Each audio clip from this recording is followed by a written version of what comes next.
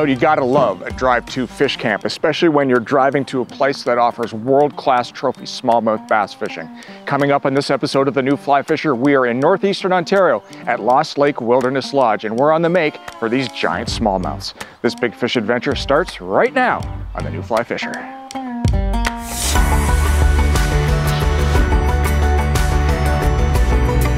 Ooh, that's a nice sized fish. Good fish.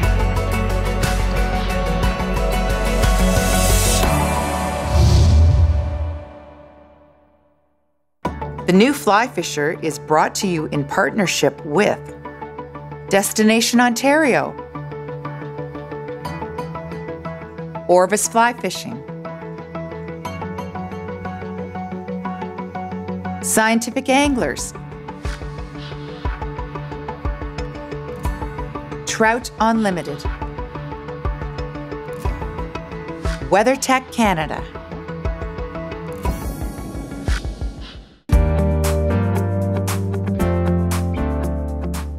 One of the wonderful things about northeastern Ontario is the wide variety of do-it-yourself drive-to locations you can visit. This week, I'm headed to Lost Lake Wilderness Lodge, located about 3 hours northeast of Sudbury, Ontario. The lodge offers access to 8 private lakes for excellent multi-species fishing, as well as comfortable cabins, great food, and a fully equipped bait shop. But I'm here for the trophy smallmouth bass this lodge is known for. Having arrived and settled in the night before, I was anxious to get out on the water in search of big smallmouth. All right, day one here at Lost Lake Wilderness Lodge. It's gonna be a hot one today, still calm. Hopefully the topwater bite will be on.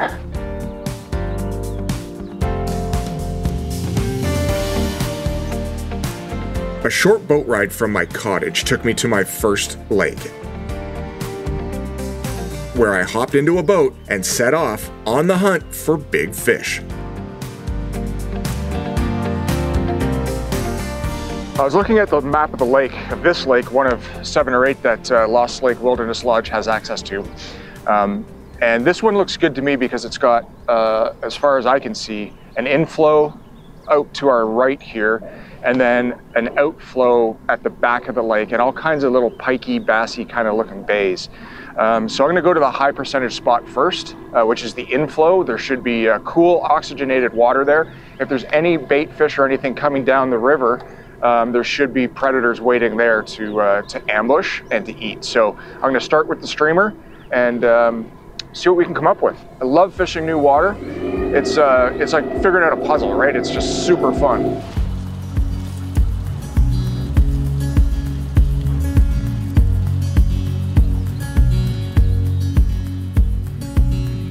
Cast upstream and retrieve it on a tight line through. Want to hit the seams where the bubbles are, not unlike trout fishing, because that's generally where the food will be coming down. And then work your way down through the current so that you end up swinging across both seams. And I think there could be fish anywhere.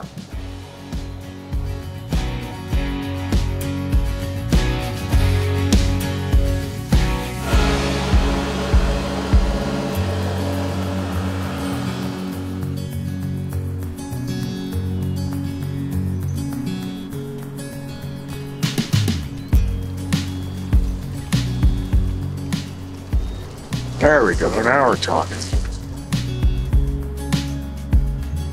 Well, it's mid-morning and decided to come to this lake, try for some topwater smallmouth. And you know, I made the choice to fish the left side of the lake for a very good reason. That reason being that if you look to the right side of the lake, that whole side is in shadow. The left side starts with sun and has sun on it for the majority of the day. Sun will warm things up, we'll get bait fish moving, we'll get predator fish moving, and hopefully these bass will be looking up. So I like to start my day on the sunny side of the lake where things are warmer, quicker, and maybe things get moving just that much faster on that part. Let's take a look at early season smallmouth bass habits in Ontario's north. Right after ice out on many lakes, smallmouth bass go through a physical metabolic change as winter loosens its icy grip. As the water starts to warm up, fish start to prepare for the annual spawn. Male smallmouth bass will relate to shallow water bays, with the females literally hanging off the shallow water breaks in deeper water waiting for the optimal spawning temperature. As the males feed up to prepare for the spawn, they will be looking in the shallows for a variety of food sources. Right after ice out, when the water is still bitterly cold, smallmouth bass have been observed attacking the cold water minnow bait balls, which are searching for warmer water.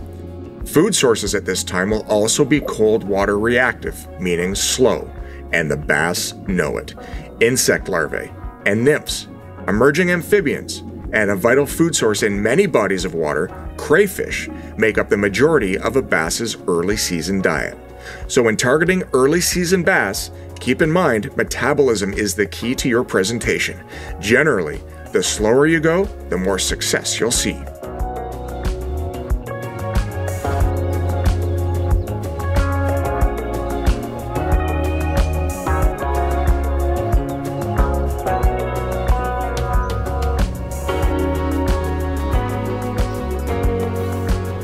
Come on, fish.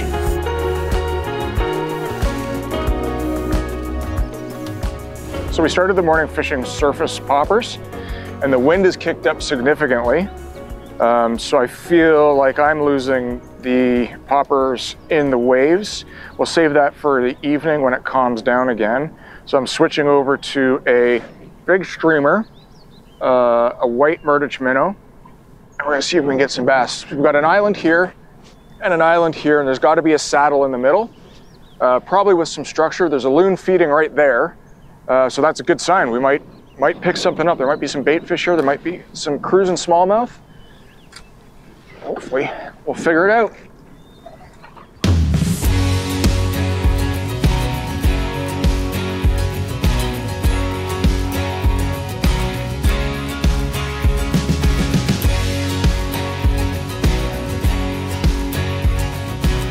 Well, systematically, when you're fishing a new water body, I like to start from the top and work my way down the water column.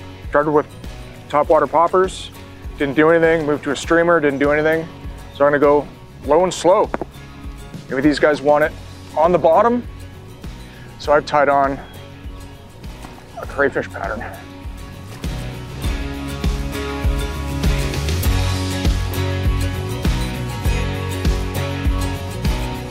Fish. On the drop.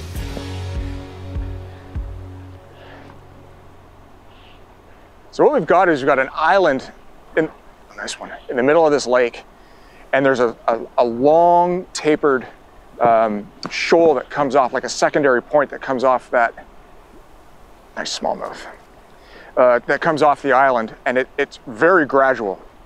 So I switched to a crayfish looking streamer, brown and green, and this guy came over and ate it. So sometimes you have to slow things down to make it happen. This might be the beginning of something really good. Oh, they just dog down. Now, when fighting fish that are really strong, a good tip is to bury the butt of your fly rod in your forearm. That gives you the leverage, so it's not all on your wrist, it's all on your forearm, and you can really fight these fish. This is a 6-weight rod, and this little guy's doing some, bending it over quite well.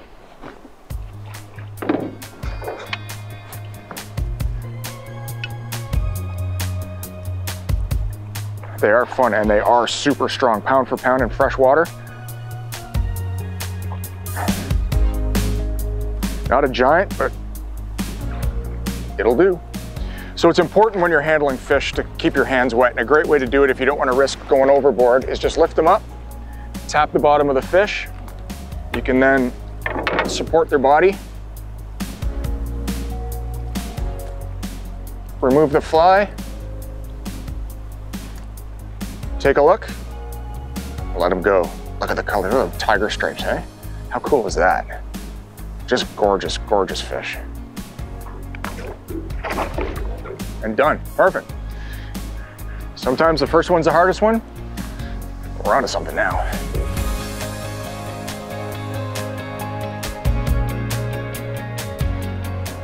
There's a fish. Nice. This feels like a good one. Get this guy on the reel. Oh yeah. So I switched things up a little bit and I added, it'd be interesting to see which fly it took. I added a Scotty's McFly to the back of this, this crayfish pattern, and the fish took the Scotties. So I've got a 2-fly rig on here now.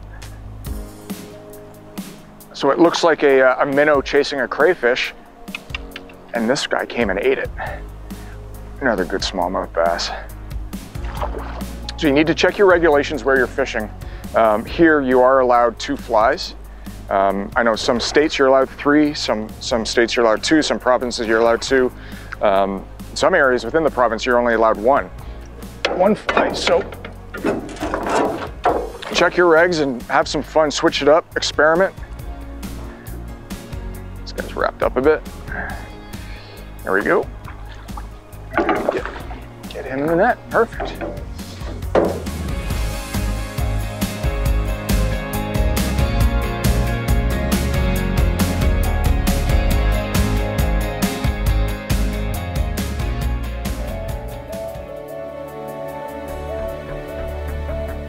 Lost Lake Wilderness Lodge, located between the towns of Gauganda, Ontario, and Elk Lake, is on the shores of Lost Lake itself. With all private cabins, you can choose full American plan offerings or a housekeeping package. All cabins are situated with spectacular views of Lost Lake and equipped with full kitchens, satellite TV, 3 or 4-piece bathrooms, and all the amenities of home. But you'll want to bring your own towels. Pet friendly, the lodge provides great Wi-Fi, and the entertainment room is welcoming for all anglers after a day of fishing on one of Lost Lake Wilderness Lodge's access to 8 unpressured lakes. Lost Lake Wilderness Lodge really is home away from home for anglers from all over the world. Oh, there's a fish, picked it up. Nice fish too. So we abandoned the Rocky Point theory and moved over to structure on shoreline. So what we've got is a beaver dam to our right, and then a bunch of logs and rocks and overhanging cedar trees. I pitched one underneath this cedar tree, let it sit for a minute, gave it a twitch, and this good bass came out and decided he would play along. Took the Scotty's McFly, the bottom fly. Slow and steady, right? That's the key. On tough days, slow things down.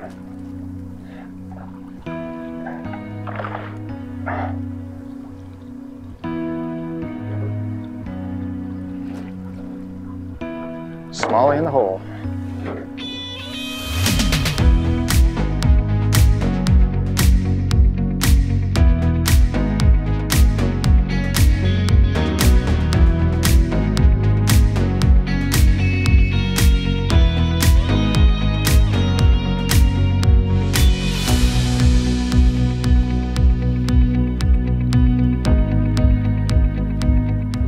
There's a fish.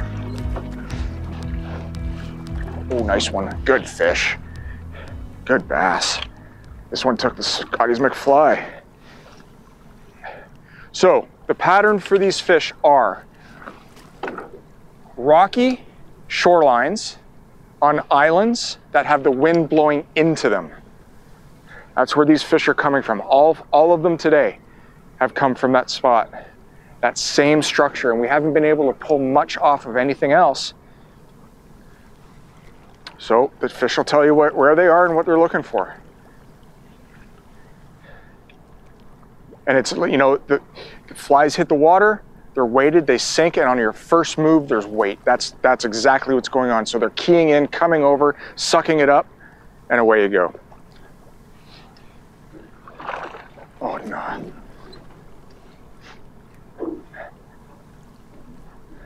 Come on, buddy, out from under there. No, no, no, no, no, no, no, no, no, no, no, no, no, no, no, no, no. Come on. Get out from under there. All right, fine, you can go that way. I just don't want to get you caught on the engine.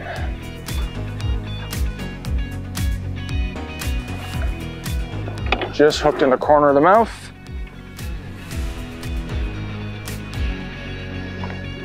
Good smallmouth. Nice. Well, the slow day has picked up. Best fish of the trip. How do you like that? Awesome smallmouth. Scotty's McFly right in the corner. That's what it's all about.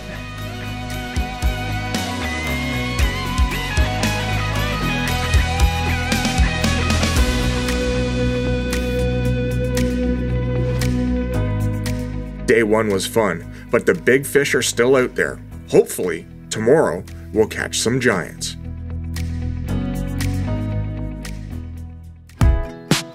Day 2 here at Lost Lake Wilderness Lodge. The weather this morning is calm with bluebird skies.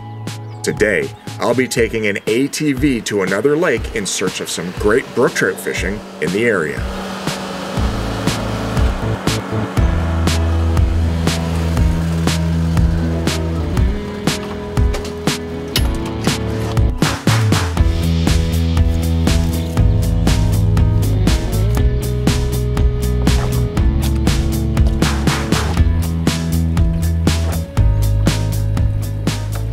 One of the first things that I do when I come to a lake that I know nothing about is I explore the lake.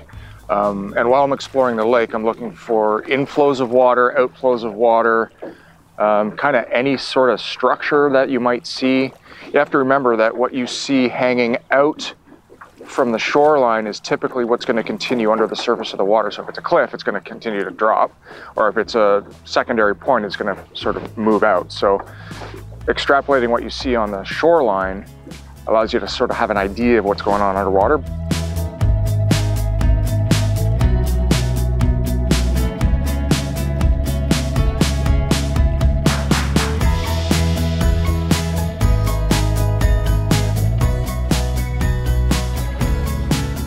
How fun is that?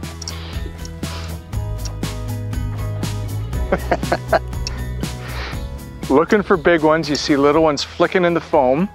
So I put on a small elk hair caddis with 6X tippet. And caught ourselves a teeny tiny little brook trout, but when you can take these fish on surface flies, it doesn't matter. It's absolutely perfect. They get quite big in this lake. This guy is not a big one, but go play. Thanks, dude. Go grow up.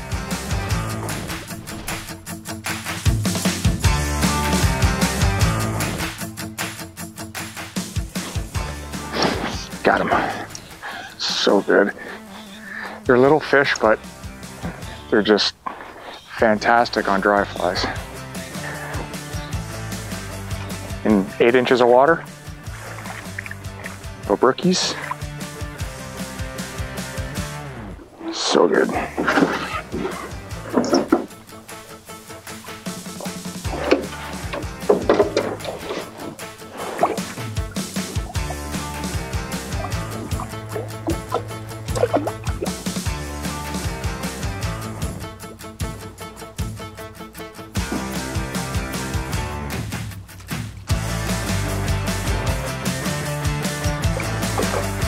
I love this style of fishing. Yeah, sure, the fish may not be big, but it doesn't matter because it's head hunting. And what you're doing is you're looking for heads coming up, you're looking for splashes and rings, make your way over there as quickly as you can and try to pattern that fish as to which direction it's going, or if it's staying in its feeding lie, and then placing that precision cast right where you think it is, having them come up and eat it.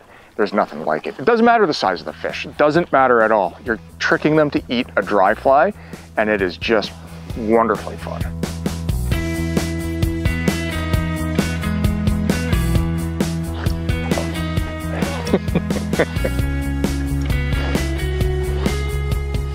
I just wish the big ones would play along this way now. A little better fish.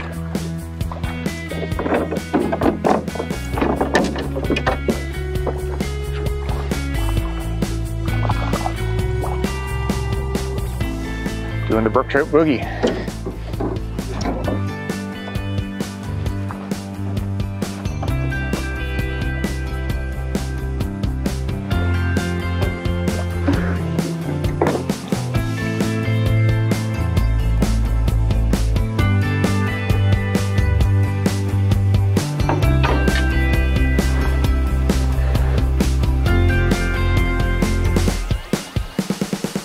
Great fish.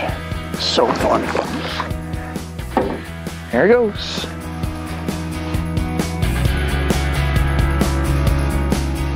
After a fun morning of brook trout fishing, I decided to take the ATV back to the lodge, hop into another boat, and headed for another lake to try my hand at locating bigger smallmouth. I had a feeling the sun would bring some big ones into the shallows, hunting for food.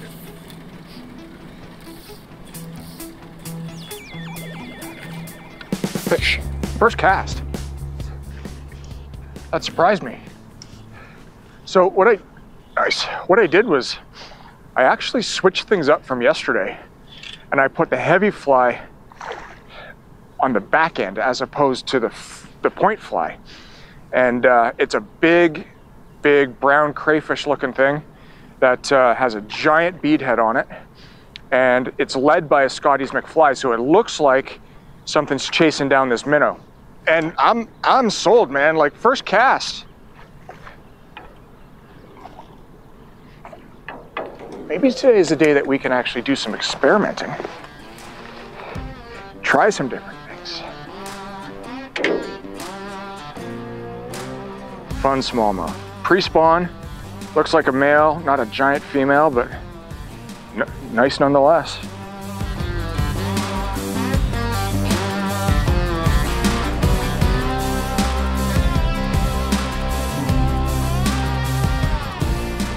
Got him.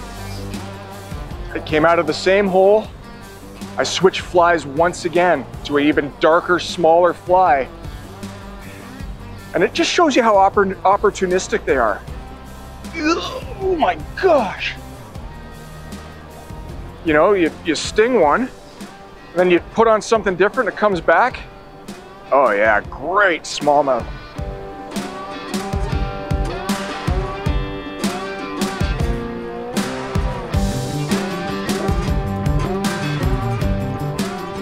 Oh, I love it when it all comes together. Look at this. What an absolute stud smallmouth bass. How do you like that?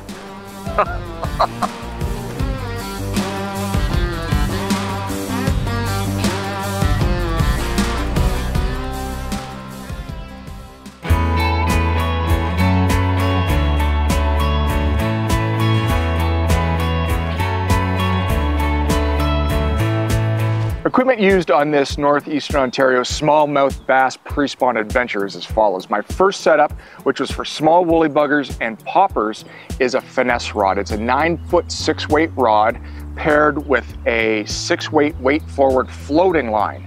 Now the leader is a 9-foot tapered leader in the 3X size, and that, you know, as you're nipping it down, you're just keeping to add 3X tippet to that rod. The second rod is a 6-weight as well.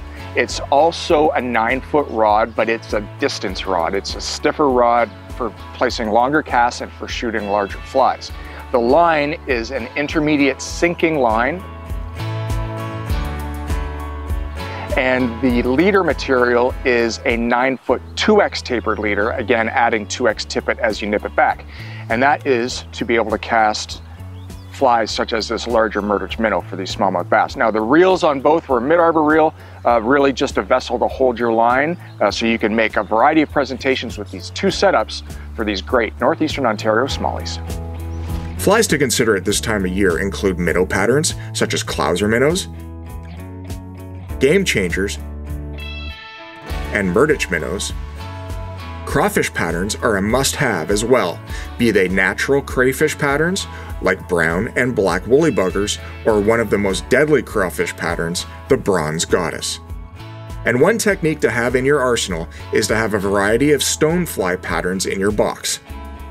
Consider tying a trailer nymph off a minnow pattern, crayfish, or even suspended under a popper. The big fly will attract the bass, and more often than not, they will, because of the cold water, key in on the nymph. This is an amazing cold water technique.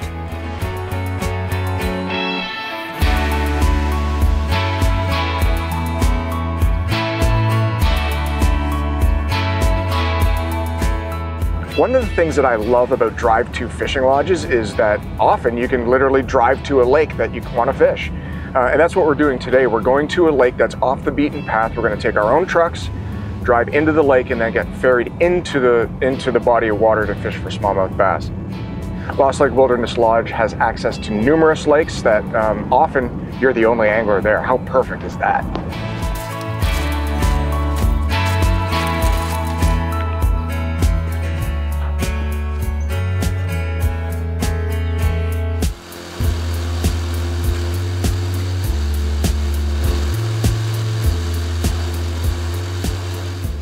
So we've come into this new lake this morning, and I've never been here, don't have any recon on it. All I know is that there's smallmouth bass and northern pike in here. So I immediately saw a rocky shoreline, and that's where I'm gonna start. Rocks, obviously, is structure, key for smallmouth bass. So I'm gonna switch my leader to a 3X leader, and I'm gonna start on top water this morning. If I can get them to eat on top, that is absolutely amazing.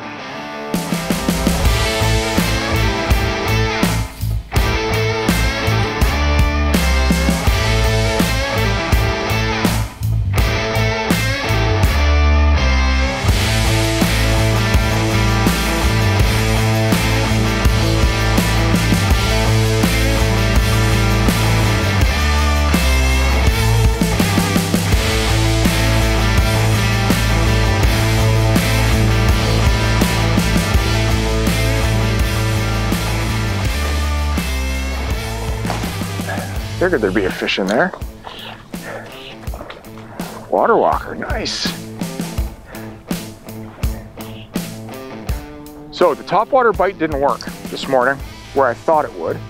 So I switched over to a streamer, which is just subsurface. It's a white Murdich minnow. And this little guy came up and whacked it. But look at the size of the head of the fly versus the size of the fish. You can't tell me that smallmouth bass aren't the kings of these waters. Jumpy.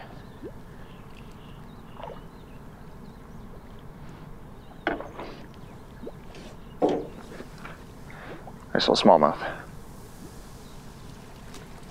Awesome. And here's that fly. It's a Murdich minnow, big holographic eye. Fat head body with a slender tail with a little bit of flash in it. Awesome fly for smallmouth. Actually, it's an awesome multi-species fly for sure. Big difference between one and none, boys. Because you feel like it's going to happen. There's a fish.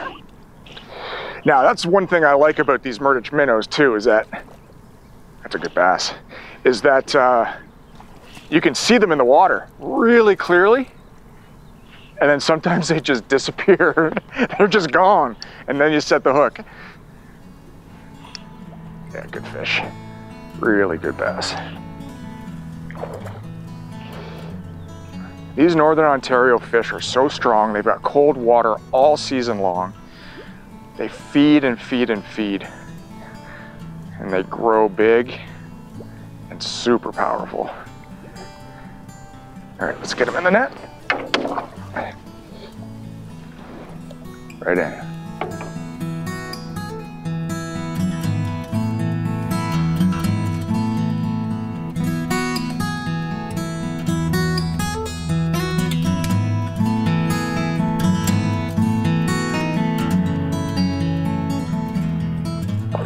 away they go. So when you're fishing with bright flies, big visual flies, don't be afraid. Don't ever take your eyes off them, because I didn't even feel that fish. All of a sudden that fly just disappeared, set the hook, and it was on. Well, that's about all the time we have for this show. I'd like to thank Tony and Melissa at Lost Lake Wilderness Lodge for hosting us. Remember, adventure is out there. All you have to do is go and find it. And what better way than to do it with a fly rod in your hand? For more on the show, check us out at thenewflyfisher.com. For everybody here at The New Fly Fisher, my name's Mark Melnick. Thanks for watching, and hopefully we'll see you one day soon in the wilds of northeastern Ontario. The New Fly Fisher is brought to you in partnership with Destination Ontario, Orvis Fly Fishing, Scientific Anglers, Trout Unlimited, WeatherTech Canada,